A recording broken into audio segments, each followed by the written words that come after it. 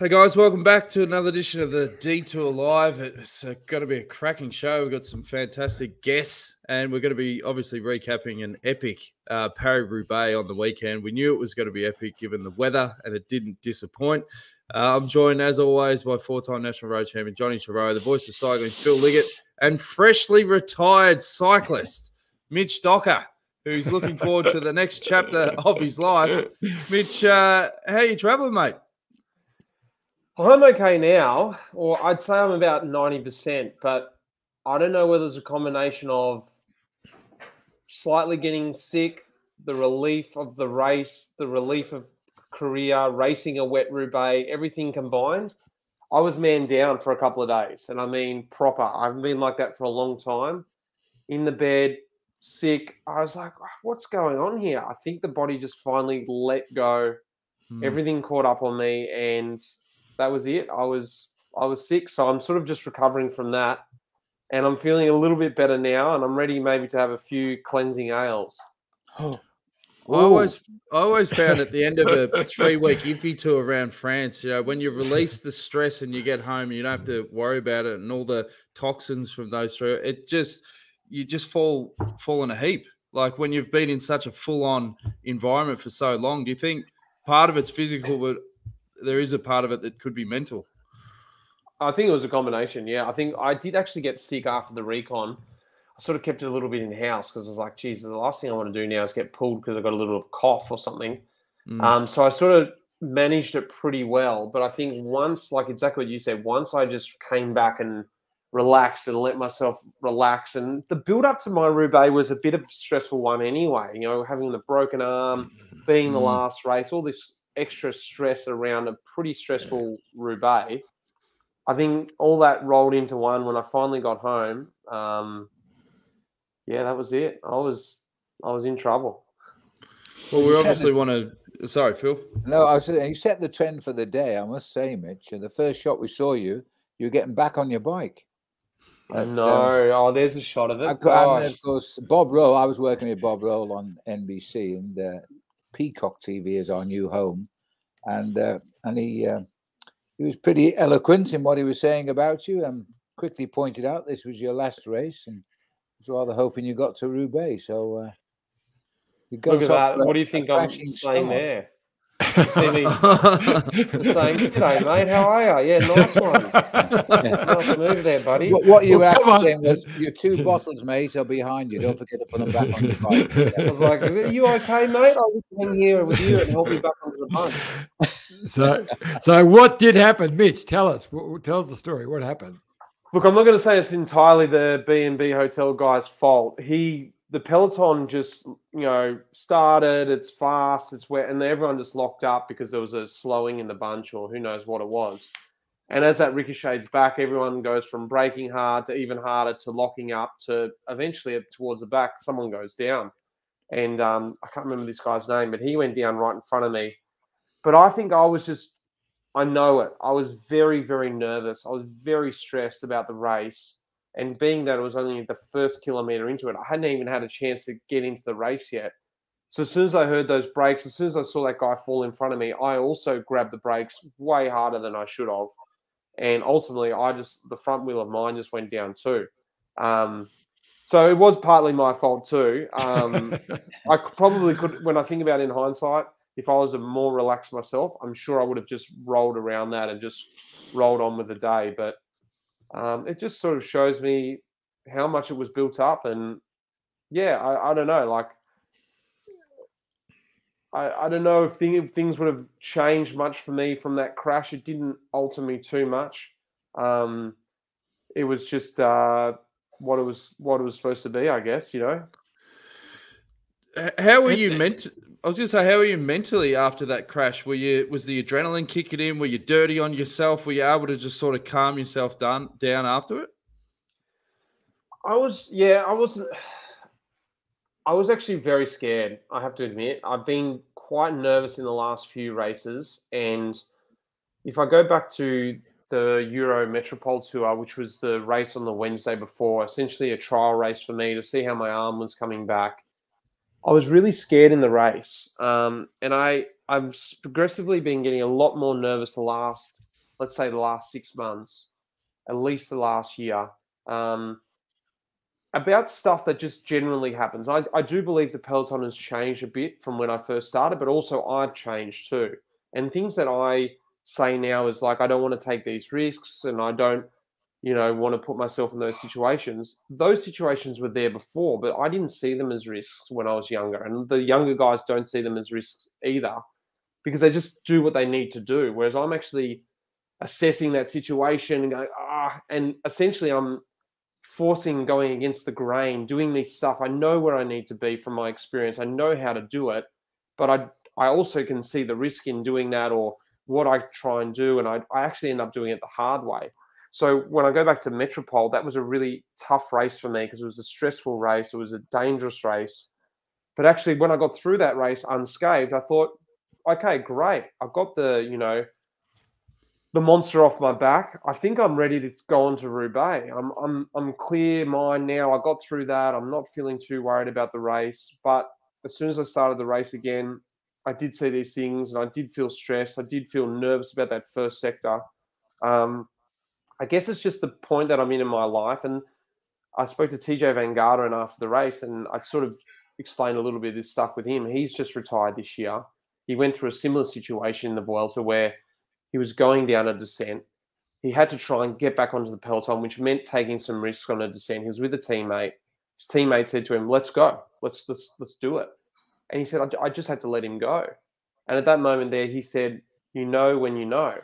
And he said those exact words to me. And it was sort of that for me. I was like, I knew what to do. If to be in that first sector, you had to take everything. You had to be there. And you also had to do it without thinking about risks. You had to just naturally want to be there and move through the peloton in a sort of flowing way. I felt like I was going against the current the last sort of few races. So I guess to come back on all that, to the crash, when you know, and I enjoyed the experience, but I also knew that it's time for me to sort of move away. I was just going to say, we're all watching before the start, and it's raining. What were your thoughts just as the race was going to start, and you realised it was going to be as bad as what everyone was saying? I was trying to get excited about it. I was watching 2001, 2002, and they were epic editions of Roubaix. And actually watching it, even as a cyclist who knows how hard and rough and slippery those stones can be, even watching it, I couldn't see it. You're like, it doesn't look too bad, really. I'm like, God, how naive am I, And going there, I know everyone, this is what I've heard, because ultimately when we hit that first sector, I really did back off. I really just took my time, and I didn't get to experience it at the front of the peloton or in the middle of the peloton. I was towards the back already. So I was taking a real safe approach. But apparently in the peloton, everyone did that. I think everyone was fearing it just as much as me and the person next to me. Everyone was sort of, in a weird way, looking after themselves because it had been built up so much. There was this talk going around that when we come to the first sector, it's like a bunch sprint. And you hit that first sector and there's guys doing lead outs, and then the race sort of explodes from there. And everyone thought that was going to happen into a wet first sector, a pretty muddy first sector. And we thought the third or fourth guy on that sector was going to drop it. There's going to be a mass pile up. Guys are going to break legs and all this sort of stuff. This was this talk around it. So can you imagine even the guys who, like I said, weren't thinking about risks and weren't too feared normally, they were starting to get nervous. So you can imagine how the older guys are feeling. So the whole peloton, I think, actually took a bit of a caution approach to those first few sectors. And then the race split up and guys found their groove and realised, you know what? These cobbles are rideable. You just got to ride them slightly different. That came over in television, actually. And I commentated, as I say, with Bob Rowland. I commented on the fact that the peloton was frightened. It was clearly obvious that the peloton was scared to death. And they were treating those cobblestones with the utmost respect, especially early on. Normally, they'd have gone crashing onto those cobblestones. It would have been carnage. That those that got up continued the bunch, etc. But they were clearly showing the utmost respect, and there was a lot of frightened bike riders for sure. It's a great race, though. Mitch, so I saw on the result sheet, obviously there were so many guys that didn't make the time cut. Were you able to finish in Roubaix or did you have to step off? No, once I came off, I was actually out the back pretty early, I think after the first sector even, and I was out there with the group. You guys know Sam Bewley, he was with me too, and Bewls had a bit of an arm injury too. And I said, what do you think, Bewls? We're going to go all the way? He's like, yeah, man, this is awesome. This is epic. And he turned my mind around. I'm like, you know what? I think it's, let's do it. Let's push on.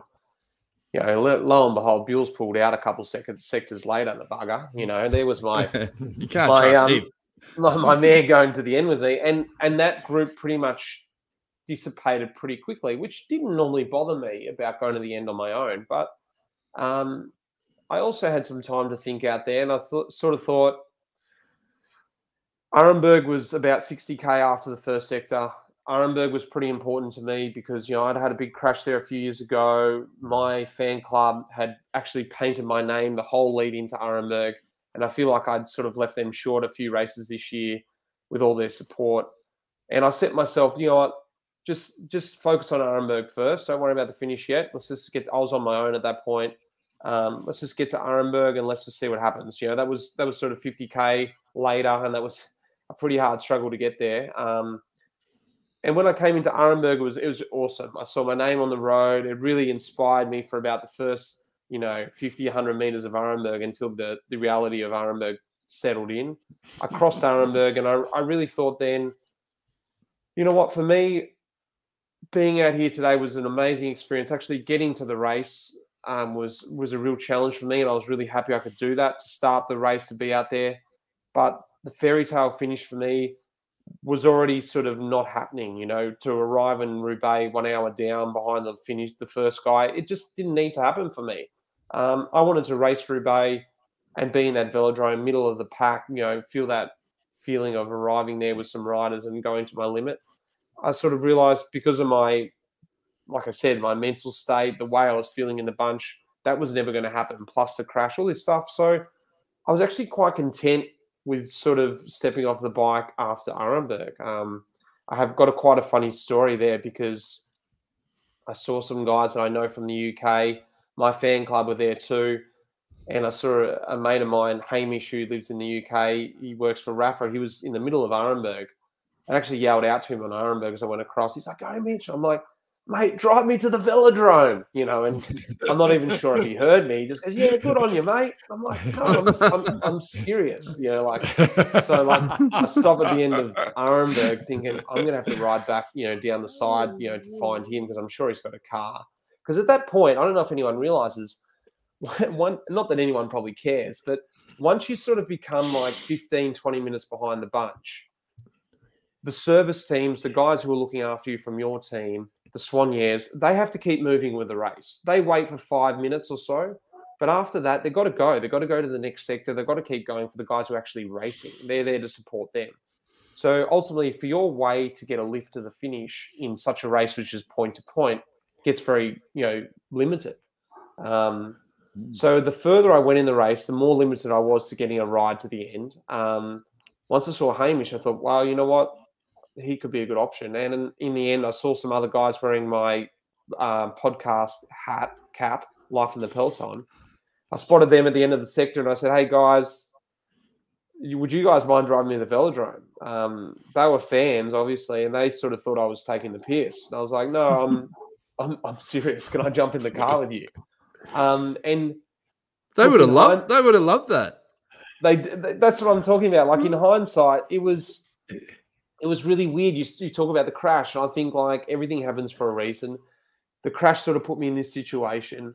And in the end, riding in some foreign team car for an hour, going to the finish, feeling all sort of sorry about yourself, I was able to ride with these guys who were really inspired and really happy to talk about the race. And I was instantly transitioned into this great space where I could just enjoy the moment, enjoy being at Roubaix, enjoy actually doing my last race. And actually, I have to admit, as soon as I stepped off the bike, I had a massive sense of relief. I was like, it's done. I'm happy. I'm happy to be out of here. I'm really feeling content. I don't need to prove anything anymore. So at that moment, jumping in the car with these guys, I had a cold beer for me, which was also another, Great point. We sat in the car for an hour. We chatted, and they dropped me back at the velodrome. And I really sort of felt, in a weird way, really content with what had happened. Mate, you're obviously such a good podcaster, but you're such a good storyteller. I mean, that's what people love you for. Like, you're not just a pro bike rider, but the way you can paint a picture is fantastic. We've got a few live comments. Obviously, Wendy Superfan. Hi, guys. Great to see Mitch there with you. All the best, Mitch. Ryan K says, you boys go live just as I finish the latest social distance pod. Great time. You enjoy those beers, Mitch. Jenny says, g'day. Janice says, hi, everybody. Great to see you, Mitch. Bonnie Armstrong says, Mitch, I'm glad you got to the fan club road marking to get a true sense of your popularity as a pro rider. Enjoy your offie into racing retirement. Matthew says, so honest, Mitch. Good on you for being so open about your thoughts. Michael says, Mitch, I heard you on the cycling podcast say how scared you were before the race. It was scary to watch. As an ordinary club rider, it made me feel human to know that we felt the same thing. And Sandy Woolley says, definitely a race worth watching rather than riding. But yeah, I mean, you are so popular. I pulled, there's a photo of your fan club off your fan club's page. That was, where was that? At some random train station or something? By the looks No, of it. that's at the opening weekend. That's the first time I met these guys, and the way it started is the guy in the brown jacket next to me. That was his bucks do. Oh, nice. That's how it happened. They went, you know what? Who's the funniest guy in the bunch? We can, just sort of go and cheer today for his bucks, and get pissed and all this sort of stuff. And that was the one-off sort of funny bit about it. They grabbed Mose. They thought, oh, let's just cheer on this guy. He's a bit of a, mid-pack sort of guy, and it'll be funny. And then it caught on. They thought, this is pretty fun. They're all sort of, I don't know if anyone knows really what the Belgian fan clubs are. They're normally just a bunch of sort of elderly guys who go down to a cafe, they drink beers. They're not like these guys. These are young guys with families, and they've got, working normal jobs, and these guys decide to support me, and they get out there, they paint my name all over the roads. I get messages from other teammates, Belgian teammates. I remember Sepp Van Mark sending me photos one time. He was out training. He sent me 5 or 6 photos. He's like, mate, your name is everywhere in Belgium. It's so annoying. It's on all the time. Everywhere I ride, I see your name. And I'm like, how am I the guy? Like, there's really no better riders than me. How is my name for the first 50 metres of Arenberg, the biggest, most significant sector? And to go back on what you were saying, Dan, the support, I honestly was so blown away with the support I got over the weekend. Just people reaching out and just saying to me, because I just didn't realize I had that much impact. Like I said, for a mid-pack sort of rider, it really was beautiful. It was so humbling. It was lovely. You say as soon as you got in the car to go back to the velodrome, you felt this relief. But what was the point, or has it not happened yet, where it has actually hit you that's it, like the career's done? Probably the next morning, actually. We got up. I went back and stayed with my team. All flew out from different places. I thought, I'm just going to want to have a cleansing ale with someone. So I organised with my ex-teammate and good mate, Luke Durbridge, and good mate, Sam Bewley. We went back to the old Bike Exchange Hotel where I'd stayed many times in Belgium, the Leppel Bed. And we just sat up in the front room and had one too many Orvals that night. And the next morning, woke up and went up to that front room, and I was sitting there, and I did have this feeling of emptiness. It sort of had set in. I was like, that's so strange. Like, one day to the next, what's changed? Nothing's changed. I knew all this stuff yesterday, but suddenly I had this feeling of like, wow, all right, what are you going to do now? And I have got some things in the pipeline for next year, so. I had this feeling of emptiness, but then straight after that, I was like, I'm really happy that I have something ready to go for next year, because I could imagine what it would feel like if you hadn't have thought of that until that moment. You'd have a feeling of emptiness, and you'd have a feeling of like, whoa, holy shit, what am I going to do? I could really feel that edge of it. And I was really happy that throughout this year, knowing I was going to retire for a long time, I was able to put some wheels in motion that you know, I can sort of move on to something pretty quickly next year and sort of enjoy this moment, opposed to just feeling like freaked out the whole time. Phil?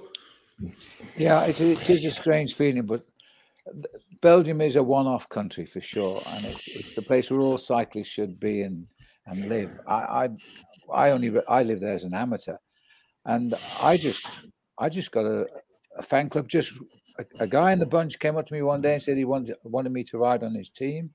Turned out he was a pretty popular amateur, destined for a good future. And I developed a fan club, and these guys were incredible. I remember riding a nocturne, one of these night criteriums, around a fairground. It's only a kilometre lap.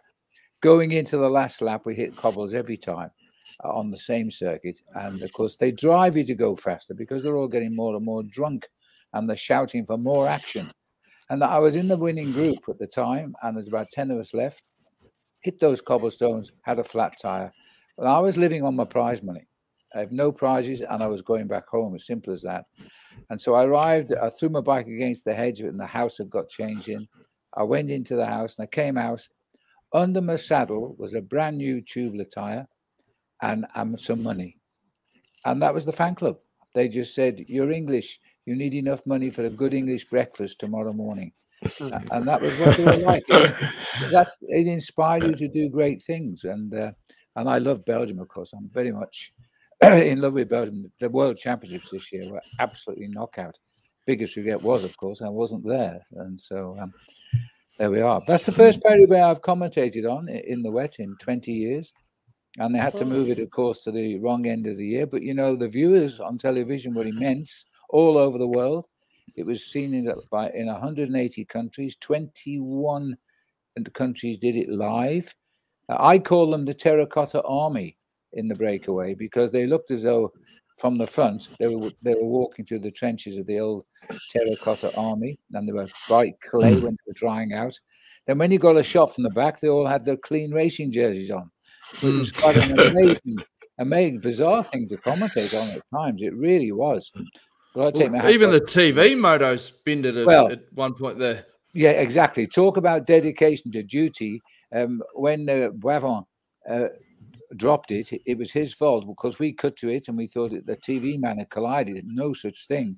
The TV man took a dive on the motorbike, the pilot did, because they would have hit Boivin. And in fact, he never stopped rolling the camera. So we got the whole thing on camera going down. He was still rolling it on the camera when they were all lying on the road. Now that's dedication to duty. And it also cleared of any immediate accusations the TV had caused the problem, because they certainly did not. But it was a bizarre race. It was wonderful. Same must be said about the women. There was apparently transmission problems. I couldn't find the women's race until about 30K to go. And I finally got it on NOS television from the Netherlands. And of course, the Dijkman had been in the lead for the last 82 kilometers. So she was always in our camera. That was a ride and a half. It really was. That was a great weekend for cyclists. Great weekend. So, Mitch, when you went to the finish line at the velodrome, did you get to go inside, or you just went to the team bus? What did you do after the race? I went to the team bus because I was then before the finish, and the bus driver took out the high pressure hose and hosed me down, actually, which wasn't that pleasurable experience, but necessary because we had that much mud on us that it would have clogged up the whole bus showers, and the rest of the riders also got the same treatment. Yeah, that we saw that with Sarah Roy, and then talking to Bills and the crew yesterday, they said the same thing. You literally couldn't go on the bus to get a shower because, yeah, as you said, it would have just clogged it up. But what were your thoughts? Obviously, Sonny Colbrelli, I think you tipped him, Phil, prior to Roubaix. He let me down at the Worlds because I tipped him for the Worlds. I said my heart wanted Alaphilippe to win, but I thought Colbrelli would win. But this time, it just shows you, though, the emotional pressure these guys are under. That was, the situation here with him screaming and crying, his mixed emotions. He just won Paris-Roubaix at the first attempt and crowned the best win of his career, and having had the best season of his career as well. Everything was released there on the grass in the Roubaix Velodrome. He was uncontrollable. But I bet they had a good night after that. Well, I'll tell you someone who had a sensational ride and would probably give us insights to the celebrations that night is Heinrich Haussler, who joins us live. Heino, welcome back to the deep. How you going, guys? How you going? Hello, Heinrich. You had a great ride, mate. Absolutely superb ride. You were on it. Yeah. No, amazing day. Well, I won't mate, how are the celebrations? Oh, mate, look at me. I think I'm still hungover. Did you get hosed down as well at the finish, Heinrich, or did you get in the showers? No, we just stayed around. We enjoyed the celebration, the podium. Just all hung around in the bus waiting for Sonny to come back. And then we had a shower on the bus. And went back to we all were going to go home, either drive home or fly home. But we all decided to stay in Brussels and go out for dinner and celebrate a bit. So fabulous. And why not? You deserved it. There was great vision, Heino, of you, grabbing Colbrelli as you got to the line. It seemed to be a wonderful celebration together. You're obviously good mates. Yeah. I mean, the team this year, for some reason, I don't know, it's just grown so much. We've come together. We just have this like kind of team atmosphere, spirit, brotherly kind of atmosphere. It's really hard to explain. It's just been, from the beginning of the year, it's been getting better and better and better. And I think the way we rode in Big Bank, even then it wasn't sure if Sonny really wanted to do Paris-Roubaix or even Mate. But I was texting them like after Big Bang. I said, guys, come on, look, this is a massive opportunity. You guys need to do Paris-Roubaix. And so just I still don't have words for it, because I mean, normally Paris-Roubaix you kind of do need years underneath your belt. You need the experience, and Sonny going in there absolutely not knowing nothing or what to expect, pulled off probably one of the hardest Paris-Roubaix in history. So it's just I still think he doesn't know what he's done or what he's achieved. So I got no words. It's just unbelievable, mate. We've got plenty more to unpack. Phil, you've got to go to a meeting up north. We're going to take a really quick drinks break, and then we're going to unpack more Roubaix after the break. How are you traveling, Mitch? You got to go anywhere, or? I'm retired. Yeah, whatever you need. Yeah, I wouldn't mind asking Heino a few things too. All right, mate. Yeah, hang around. That'd be great. That'd be wonderful. Yeah, I'm sorry I've got to rush off today, but I've got a big meeting and it's an hour's drive at least. Kashi? Heinrich, fantastic ride, mate. You've had a great season. And Mitch, you're one of us now, but I hope to see you again soon, man. Beautiful. Good on you, Phil. See you, Phil. Easy, mate. See you, mate. All right, we're gonna take a really quick drinks break. When we come back, we're gonna unpack more of Roubaix. Stay tuned. Look at this bike. You think it's just a bike, right? But it's not. It's a bike. 374 people are looking at. This guy, this girl, them, all looking at it. People from here, there, and wherever this is. People that are looking for a bike. Or just a piece of it. Amateurs, semi-amateurs, and pro-amateurs. This guy wants this bike, but with this crank and these bars. This could be the perfect match. But not this one. This girl has a bike to sell, and thousands of people might purchase it. Eyes on Bikes help grow small businesses. His, hers, yours, and the latest data and insights help those businesses keep moving. We are the world's #1 bike marketplace, with over 500,000 products and 900 brands, where buyers and sellers are brought together in a place where a bike is never just a bike.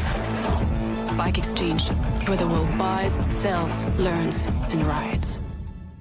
Life is like a two-way street. It's about consideration and mutual respect. Roads are much the same. However you get around, walk, ride or drive, if we share our roads, we can all be safer. The Amy Gillett Foundation is Australia's peak cycling safety charity. Our mission is for safe cycling in Australia. Our vision is for 0 cyclist deaths. Over the last year, we've seen an enormous increase in people taking up cycling, whether it be for recreation, with the family, commuting, or even to start your own cycling career. We need to do more to make it safer for every cyclist. 20 cyclists every day are hospitalised and 1 cyclist is killed every 10 days on Australian roads. So, the next time you jump on your bike or hop in your car, remember to practice the 4 C's. Be courteous, calm, considerate and conscientious. Every cyclist death is preventable and we all deserve to get home safely. Please donate to help the Amy Gillett Foundation make the roads safer for you and for me. Thanks again to Bike Exchange and the Amy Gillett Foundation. Now, Mitch, you are the master podcaster. Everyone's obviously listening to Life in the Peloton. Mate, the floor is yours. What do you want to pump into your old mate Heinrich Haussler? Well, I actually just wanted to ask him a little bit about Marcel Zeeberg, because Zeeby was going through a very similar thing to me. It was his last race. And, I spoke to Zeeby at the very, very well-known rider in the Peloton, especially by the other pros. I don't know how well he is known in Australia, but he's a very much respected rider, especially for me. I look up to him quite a lot, as he does a similar role to me, but probably a lot better.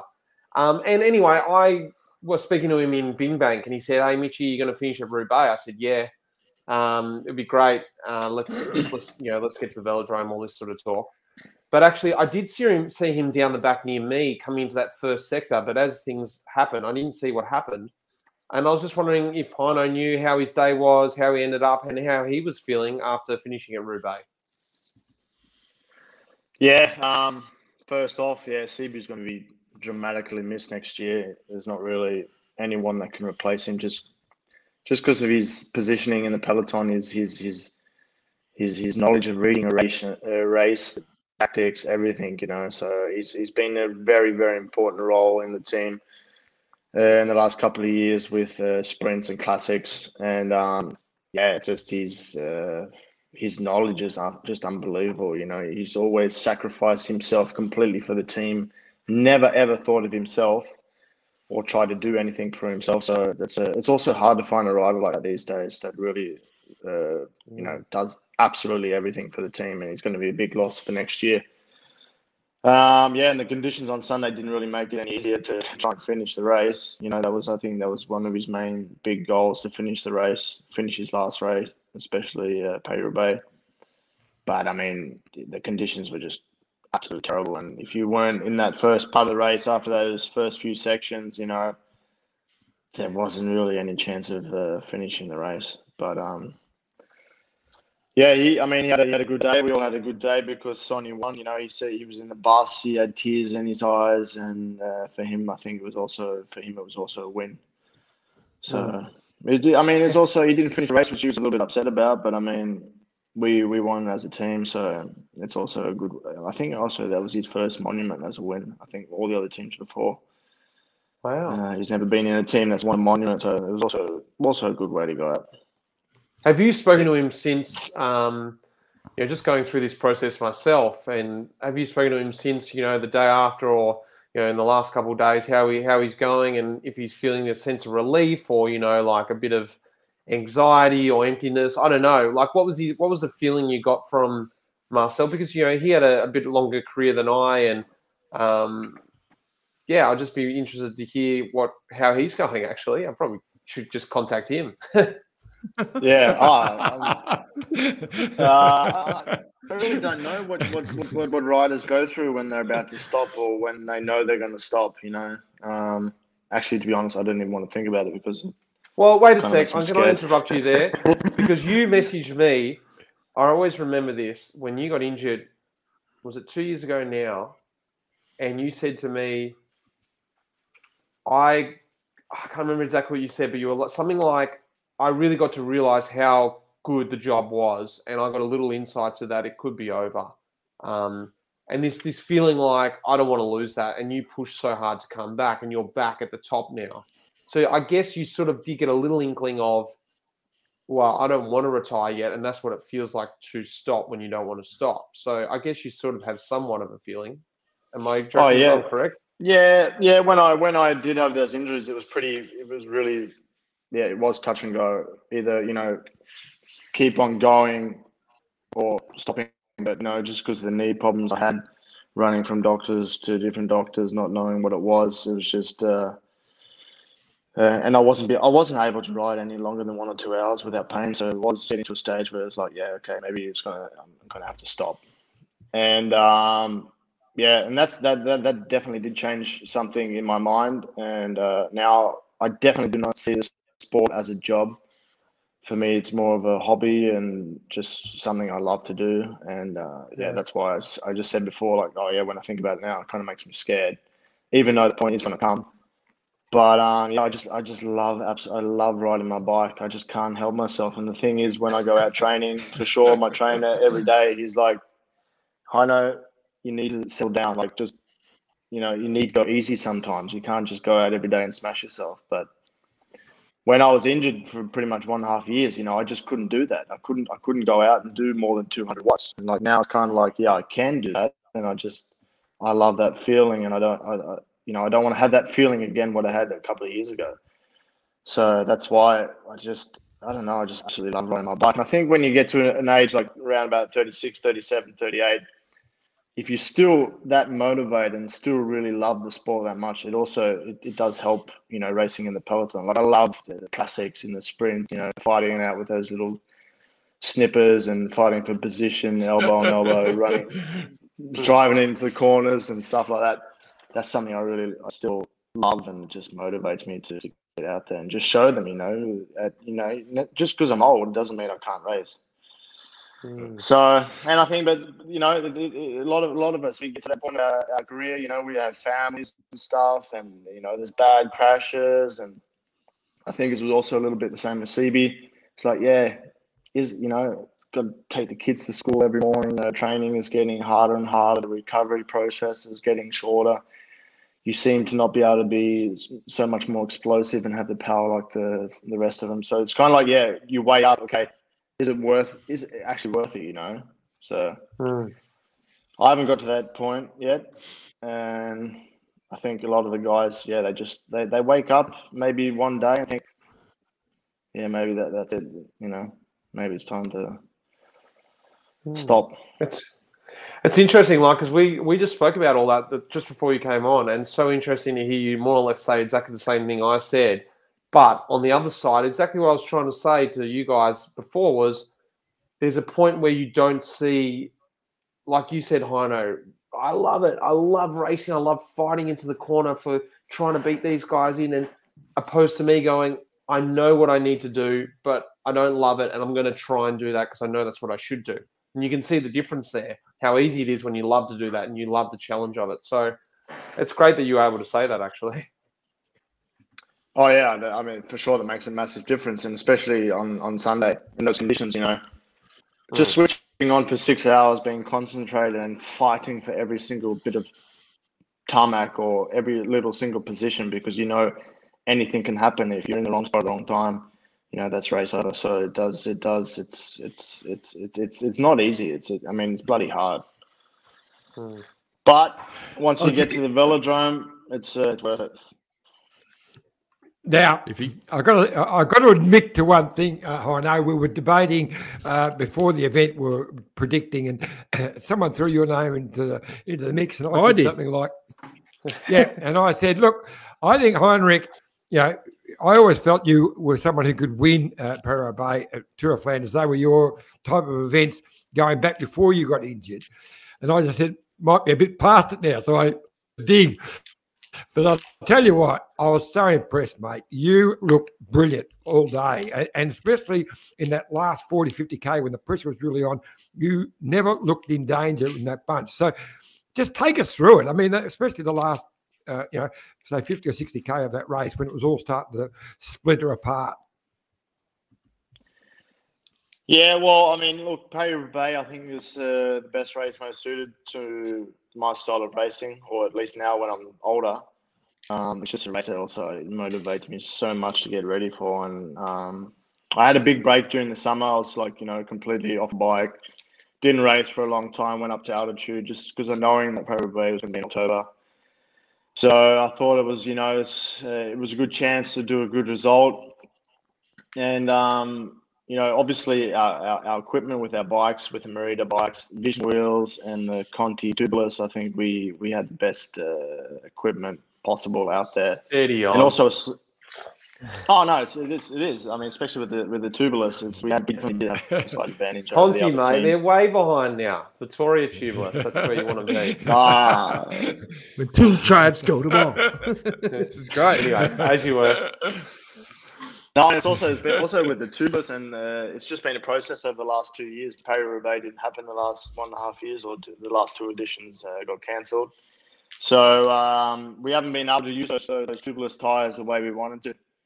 And it worked out everything perfectly. We had guys in the front working like CB, putting us up there in that first section. Jonathan Milan also.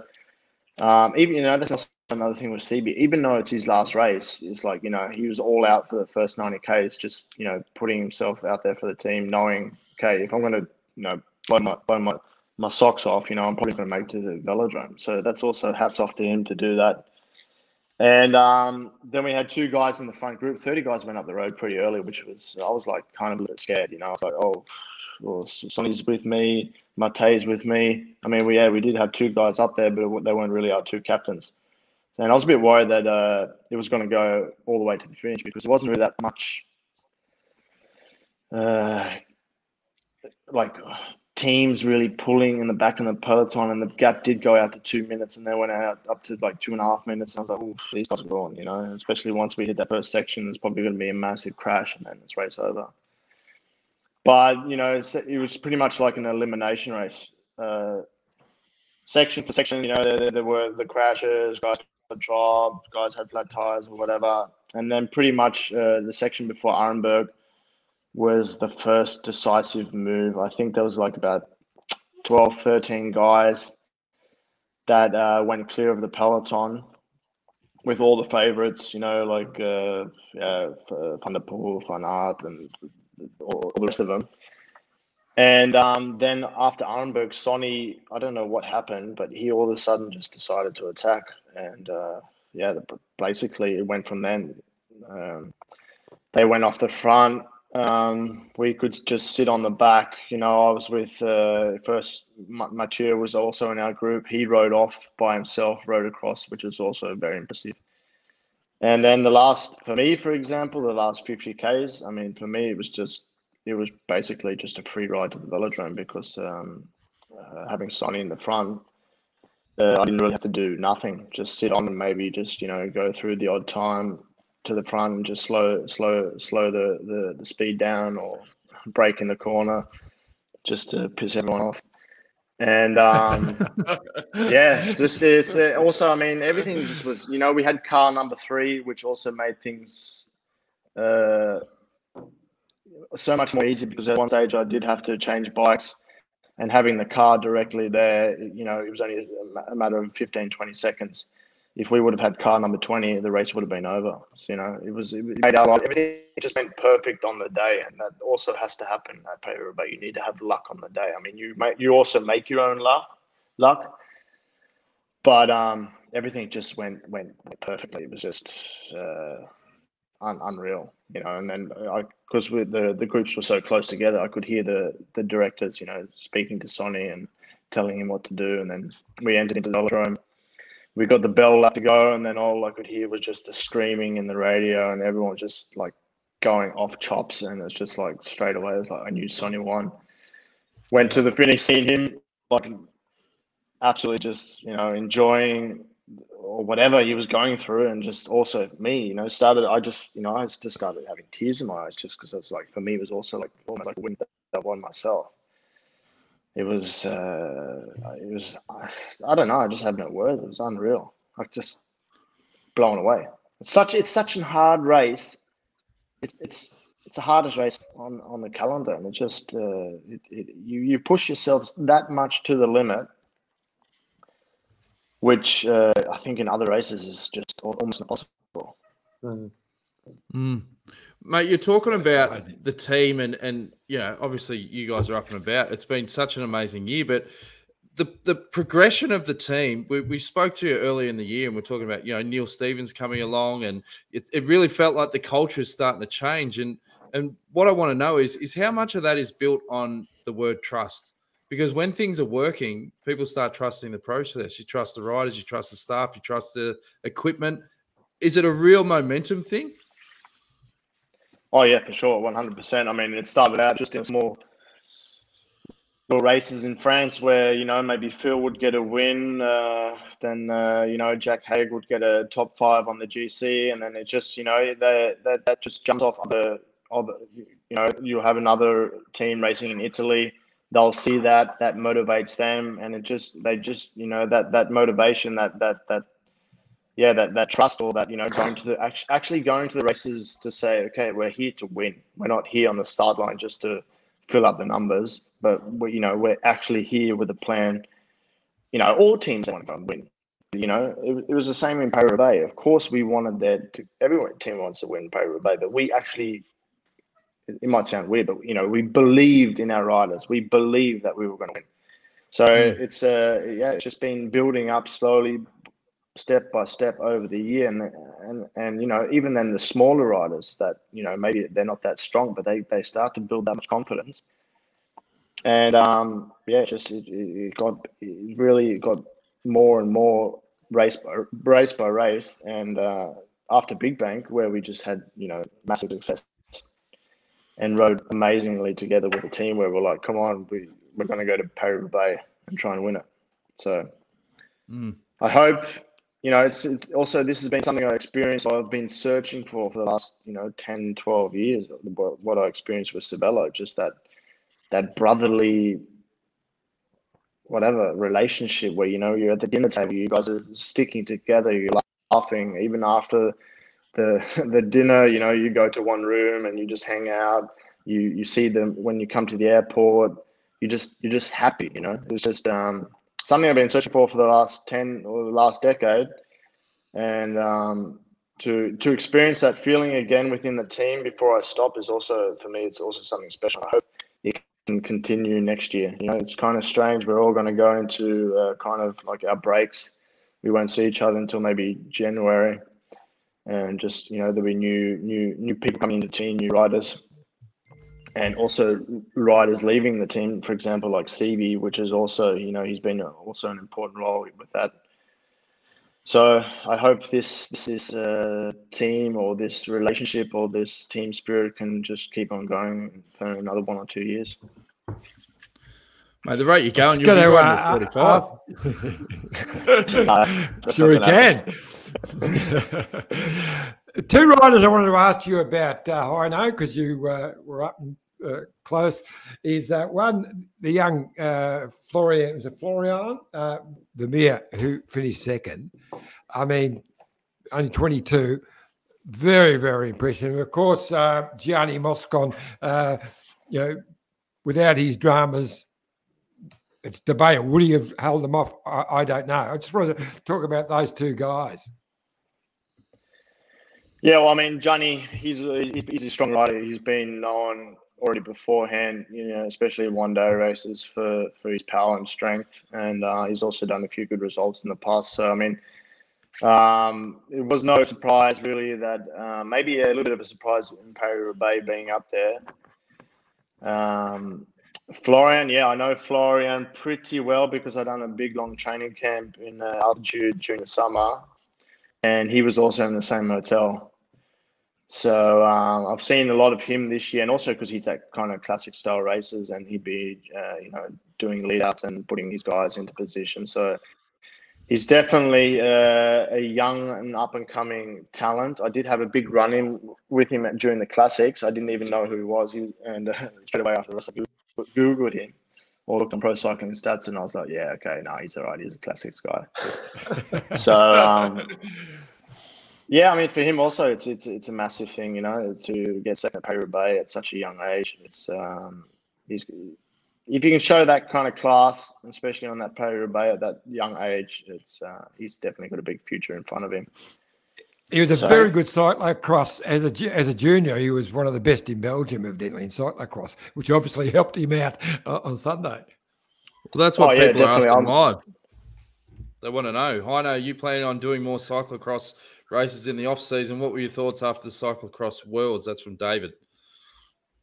Oh yeah, my season starts now. Already on Tuesday, I started doing a bit of technical training. Went out 10K run. I'll have my first race next week, and then it's just every weekend. It's either a World Cup or a double weekend where there's 2 races, and they'll pretty much go all the way through until January, end of January, just depending on team training camps and stuff. But like I said, I'm not getting any younger, and I want to get absolutely everything out of my body. No regrets when I stop, and that's why I really do think you benefit from cyclocross.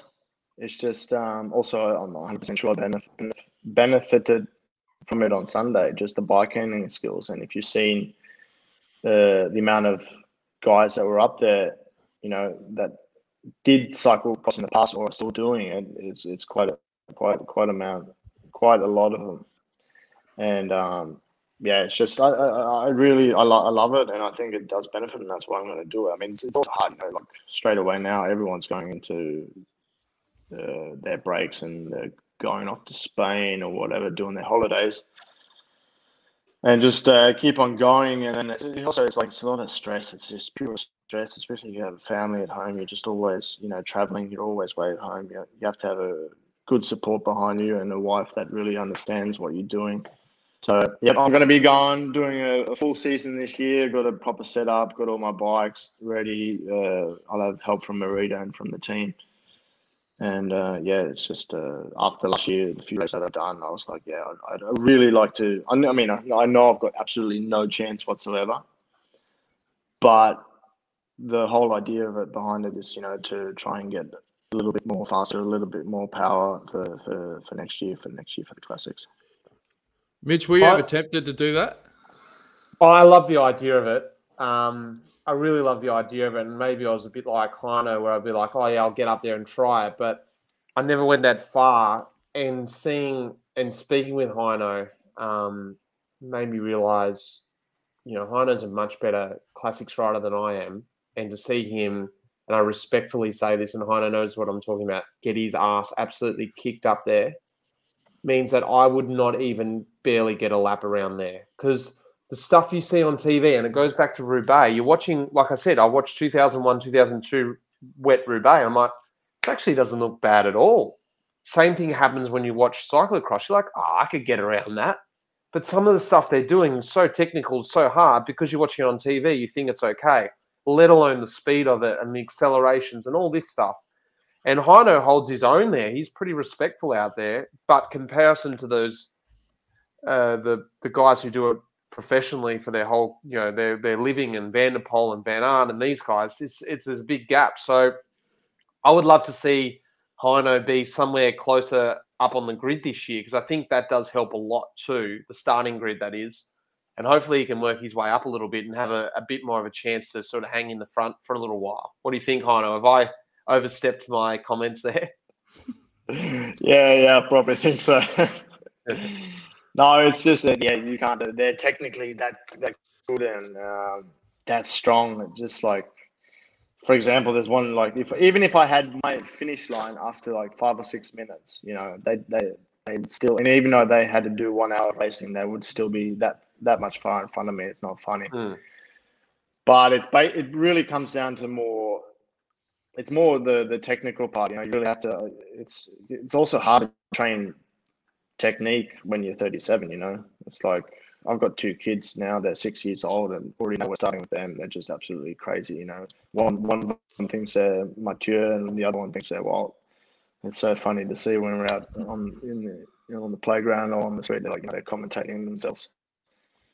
So yeah, you dropped offline, John. Yeah, phone went flat. I had to go back to Wi-Fi. Okay. Anyway. Sorry, mate. Sorry, Heino. All good. Yeah. No, all good. Yeah, it's just something I'd like to, definitely, for example, the World Cups last year, I wouldn't even have a chance to finish them.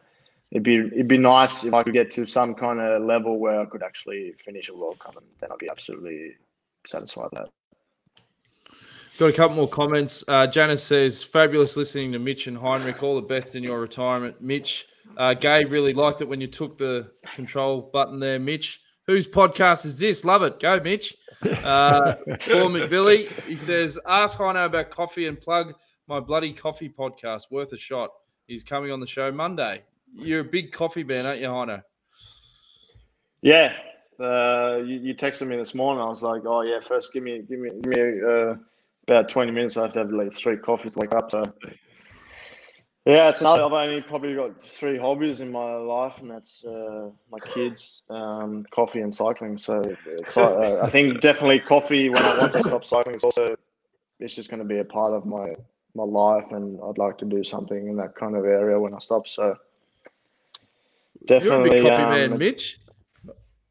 I remember you going to races with your manual grinder, and you do the straining, and you had a whole system there. Yeah, I think we all love good coffee. That's what it comes down to, and having a good machine at home. And I just realised in Spain that I'm just going to go home and have a coffee, or have a coffee before I go. So that was the process there. And then on the races was the same thing. I was like, you know what? I'm just going to control this and just get my own coffee. And at the end of the day, we all love a good cup of coffee. So I think that's what Heino's talking about too. He's pretty good on the latte art. I've been watching him lately. I've seen his Instagram and getting a good pour there, mate. I like that grinder you've got too. It's awesome.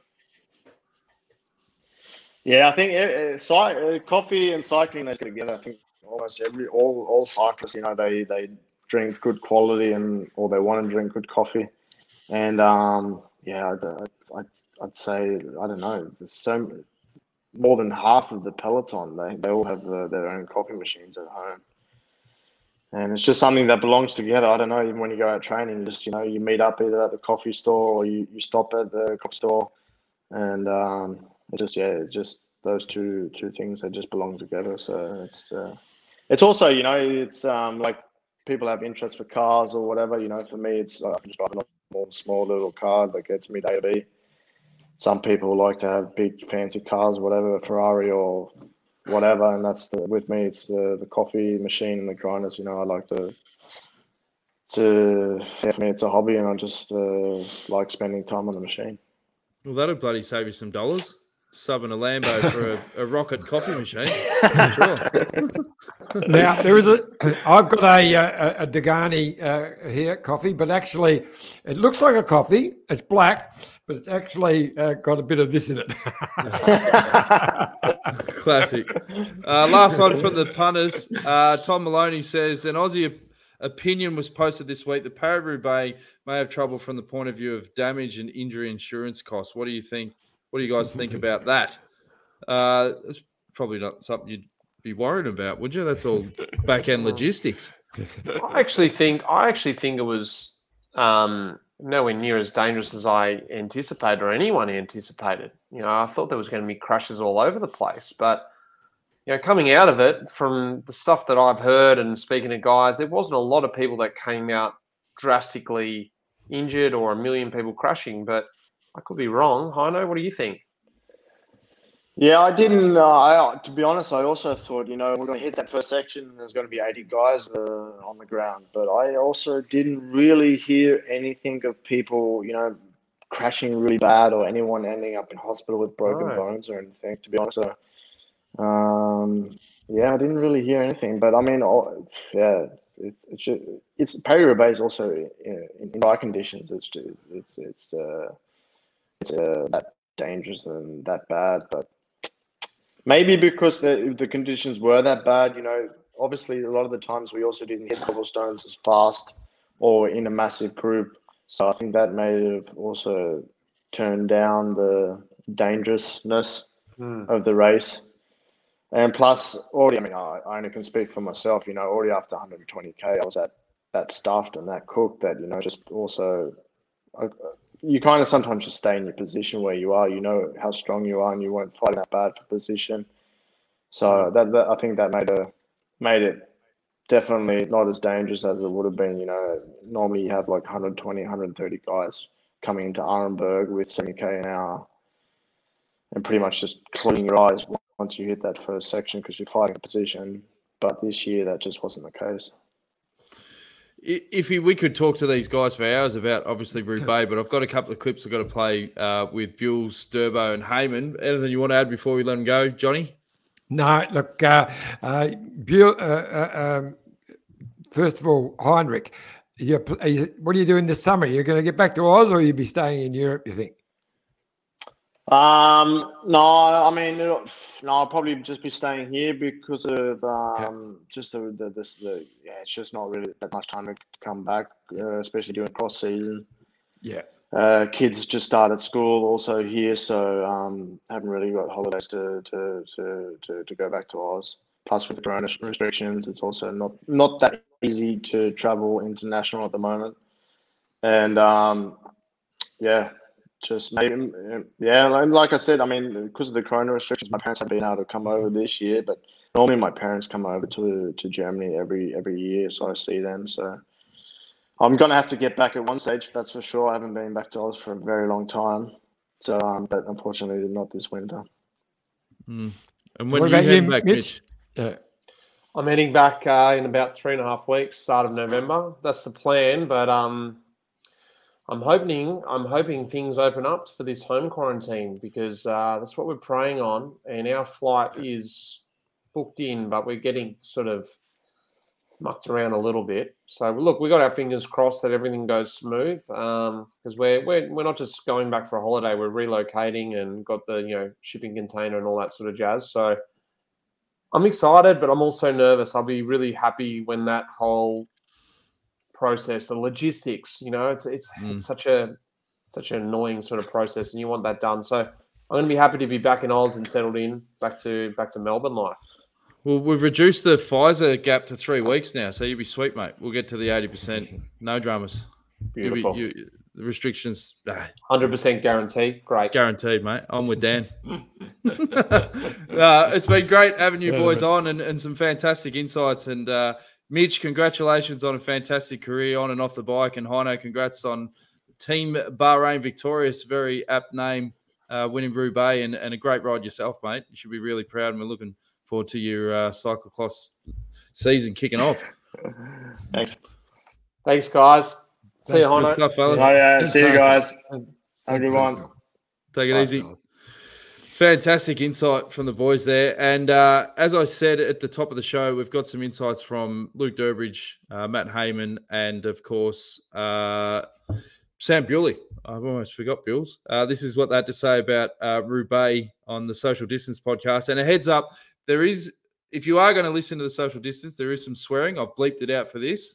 But if you do watch it raw on YouTube, maybe send the kids to bed. Glad that Roubaix is done and dusted, particularly you, Durbo. Yeah, mate. Man, it was a big one, wasn't it? Yeah. He's coming hot. Straight off the bat.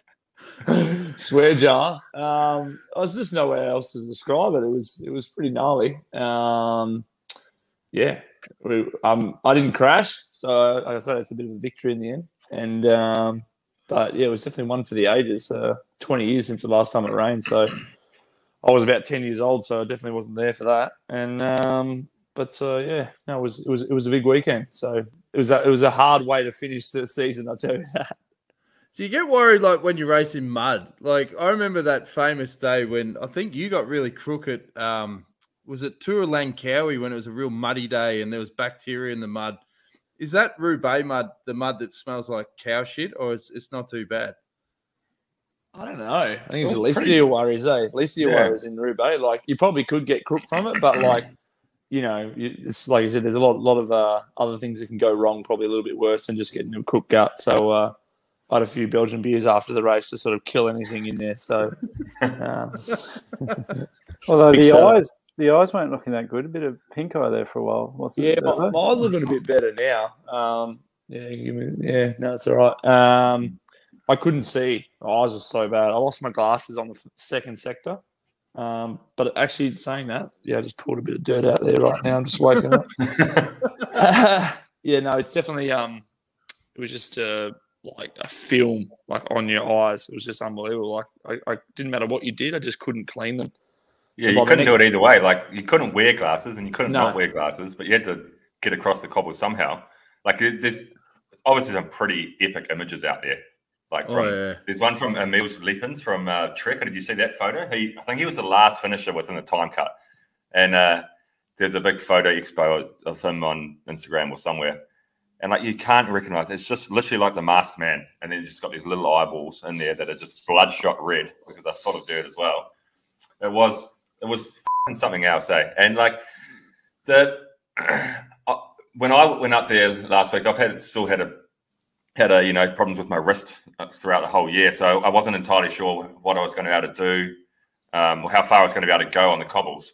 And so the plan, Maddie was there as our director, and we spoke on Saturday morning, and the plan was I was just going to go as far as I possibly could, you know.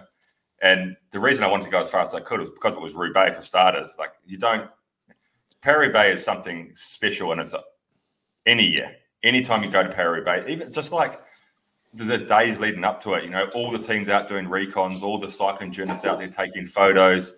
You're in this, like, no offense to the northern French people, but you're in this shitty part of France, and it's like, yeah, no offense taken. Probably like, oh yeah, fair call. Yeah. shitty as fuck, not too bad. We'll move on. Yeah, that's okay. But it just feels like there's something happening, you know, that weekend, like those days. It just feels like there's something happening. And then when we saw the weather forecast and we saw the women's race the day before, which on another note was spectacular as well, I was like, I have to do this wet Roubaix. I don't know what's wrong with me. Am I crazy or what? But I have to go out there and slip and slide and crash and land on the mud and land in a puddle. I have to do this. It's been 20 years. It might not be another. Who knows when the next one's going to be? And April. But to wait too long. Like, it's something just like that's in your bloodstream, and you know, I know that you share this passion, Maddie, or you probably multiply this passion, and you too, Durbo. But there's something about Roubaix that no matter what is happening, how you're feeling, whether you're sick, injured, tired, motivated, unmotivated, all of a sudden you get through Roubaix and this thing flicks in your heart, I think, more than your head, and you go, I've got to go onto those stones. You know? Do you agree, Maddie? 100%. Yeah, 100%. 100%. I don't know. Maybe it's it's a little bit different. Flanders, we're kind of racing up there all the time. We're on those roads, and then yeah, it's just pretty mythical to go through Arenberg, and yeah, especially. I mean, I was pretty nervous the night before, knowing that it was going to be wet. Nervous for you guys, and also knowing that, you know, outside of a stage of the Tour de France, no one had been on wet cobbles for 20 years, and nobody had a real true sense of what it was going to be like. So yeah, I mean, it remains pretty special for me. Were you driving, Matty, or did you have someone else? No, I had Big Lorenzo driving. He was he was wetting a few people. In his defence, the car, you cannot drive just down the cobbles, and you need to, otherwise it bottoms out in the ridge on the top. So we have bash plates under the car, but the car isn't made any higher. We didn't have any extra suspension or anything. So you need to leave one wheel on the top of the ridge of the cobbles and the other wheel on the side, and also to let the lane on the left-hand side open for the riders. But yeah, I think it was Rusty came up, Gregory Rust from Trek, and just said, you've just actually, because his right-hand wheel was just always in the puddles, and it was sending like just like a shower of mud across. And he went past this VIP area with all these people in white pants and shirts, and they would have been 25 meters away from the course. And Rusty could not stop laughing that he said they were just covered in head to toe in manure and shit and the side of the road. So it was. I think by about half race he was doing it on purpose, to be honest. Oh, he's brutal. He's brutal. Yeah. He wouldn't give a shit too. Like those guys would be, oh, sorry, like the head down, just like loving it. There was a reason. We had to keep the car off from bottoming out, but I also think he found a couple of big puddles. Yeah, when you go up into the grass and you almost clean up through the barbecue set. Watch out. Yeah, I'm not driving in the cobbles, eh? We only had one car in the race. Well, you know, one Sports Director's car. Yeah, kind of. So he had Hayman as the head DS, like calling the shots, and then Lorenzo driving the car for him. And then after a while, like Durbo went in the breakaway of like 30 guys went away about 30K before the first sector, or 40K. I can't remember when it was exactly. But before the first sector, this group of 30 riders went away. We had Durbo in there. We had Rob Stannard in there. And Durbo, who was one of our leaders, were our main leader for the race. And then at a certain point, all the cars, team cars, started coming past the peloton to go and drive behind the breakaway riders. They had a 2-minute gap at this point. And I never saw Hayman go past. And then I could hear him on the radio, and I was like, I never saw Lorenzo and Matty go past. But I assume that they must be at Durbo now. Like, no, they're in the puddles. That'd be crazy not to be servicing Durbo now in the cobble section, driving behind us. Anyway, we get to the first sector. It goes into about 10,000 groups, like straight away. Crashes, people slipping, sliding everywhere. And I'm in a group of 20 guys, 30 guys or something. And after about 5 or 6 sectors, by this point, I'm not even in the same radio service as Durbo. I'm so far behind Durbo at this point, 10 minutes behind him probably. And I come off the sector and I turn left. We turn left and I look to see if there's any more riders coming on the cobbles. And there's my team car there with all the bikes on the roof. And I'm like, what the is Matty doing? Like, he is he backing me or what? Maybe he's backing me for a lot of courage on the way in. And so I turn around and I have a look back, and it was just our team physio and one of our team mechanics just driving the other car just in the race. Like, hey boys. Yeah, I had to make a call. I had to make a quick call, and we're flexible multitaskers. Fantastic insight for the boys. They were definitely up and about on that episode of the Social Distance podcast. So you'll have to check that out in its entirety because Durbo tells a great story about Bewles washing his Roubaix kit and taking all the mud off it and the numbers, and his parents were filthy. They wanted to frame it. So, yeah, check that out. And also, this is really important. Keep subscribing and tell your mates, youtube.com/The Detour Podcast. It does make a difference because whenever we do a show and you turn on notifications, you'll get a notification to say, hey, boys are live. And we're going to have plenty of episodes through the off season, Iffy. We are, yes. We're every Thursday, and occasionally an extra one when it warrants it. Of course, this weekend is the final big race for the year. The season winds down, so we've got the Giro di Lombardy, and which is always a great race at a monument. And then next week we'll do a wrap of the whole season, the best of the detour, which I think could be pretty special, actually. Yeah, they've got a bit of work to do to cut all those clips up, but I will do it because it's very important to the fans, Johnny. They love a best of, so why not? So thanks again for all your support. Anything you want to add before we go, John? Just look, it was the word you missed at the start, an epic Paris-Roubaix. No doubt about that. First wet one in 20 years and just an amazing, and also the first women's Paris-Roubaix. I just got to say, I felt for Gianni Moscon, the Italian, who I believe probably would have won it. He was looking so strong. Once he had the wheel change, I just reckon that that tyre had too much pressure on it because he was bouncing around the place and then just fell off. And from then on, it was downhill. And of course, I was texting back and forward with Brett Lancaster, who was driving the car behind, and I can imagine how excited he was because it looked like Ineos could win their first ever Paris-Roubaix, but it didn't happen. And I was really impressed with the young Belgian who got second. That was Florian Vermeersch, but he was brilliant. And of course, Heinrich Haussler. Wow, what a ride! Yeah, he shut me up big time. And speaking of Paris-Roubaix, the 2007 winner, Stewie O'Grady, big couple of days for him, Iffy. Yes, of course. He was going to be on the O'Grady. Yeah, isn't that beautiful? He was going to be on the show. Oh, there she is. Isn't she gorgeous? Zali, Paris. Congratulations.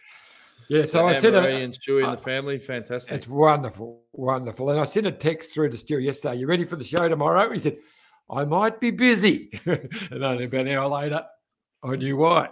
Yeah, fantastic stuff. But as we said, make sure you subscribe to the show and turn on notifications because we're going to be doing plenty over the off-season. Thanks for all your support. Thanks to Heinrich Haussler. Thanks to Mitch Docker. And thanks to the boys on the Social Distance Podcast, Luke Durbridge, Matt Hayman and Sam Bewley. Fantastic insights. We'll be back again soon. Thanks for tuning in. See you guys.